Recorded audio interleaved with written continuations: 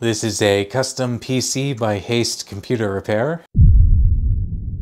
And we have a AMD Ryzen 5 5600G 6-core 12-thread CPU paired with a Gigabyte RTX 3060 Ti graphics card that features 8 GB of GDDR6 memory. For RAM, we have 16 GB of silicon-powered DDR4 3200 MHz, and it's fitted onto a MSI B350M Gaming Pro motherboard.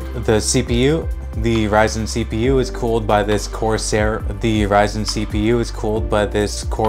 AIO that features one 120mm fan strapped to a radiator. For additional cooling, we have 3 times air intake fans, and for exhaust, one is strapped to the radiator of the CPU cooler and one is installed in the rear. Now these fans are up here case fans, and there's 5 of them, and the RGB is controlled by this remote right here.